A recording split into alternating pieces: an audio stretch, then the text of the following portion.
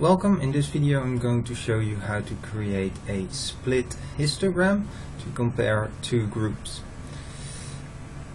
I'm using the SPSS 2012 data. If you Google that, you can probably find the data file yourself as well and follow along.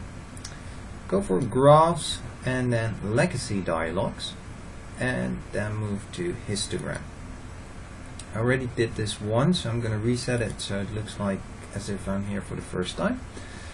The variable that I want to see in my histogram is the age, so I'll look for age of respondents, and I'm going to panel by rows, and that's going to be the variable that defines the groups, and in my case that's the gender of the first respondent.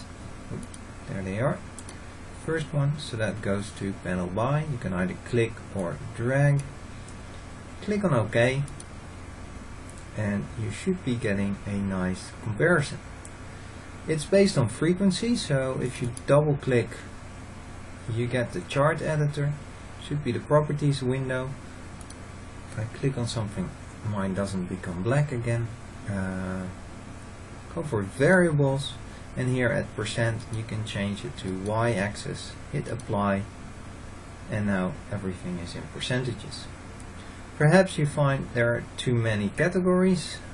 Go for binning then, custom, and you can determine yourself how many you want, or you can go for an interval width. And you say, for example, well, I want each category to have a width of 20.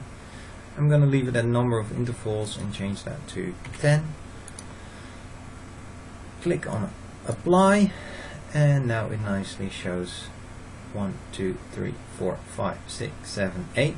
There's a 9th one here and a 10th one there. Close the chart editor, don't worry, it will still be saved, and in the output you have now your updated chart.